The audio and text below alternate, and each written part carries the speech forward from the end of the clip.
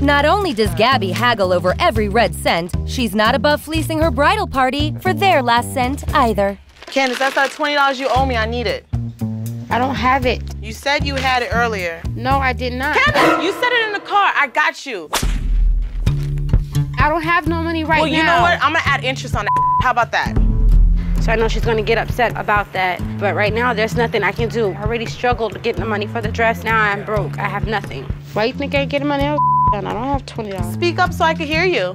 I said, why do you think I'm not getting my nails done? Otherwise, I would have had What do you money. mean you're not getting your nails done? I have no money to get my nails done. If she doesn't come on the wedding day with the proper hairstyle, if she doesn't have her nails done the right way, if she's not the way I need her to be on my wedding day, she's just not gonna be in the wedding. I gotta like beat her ass right now.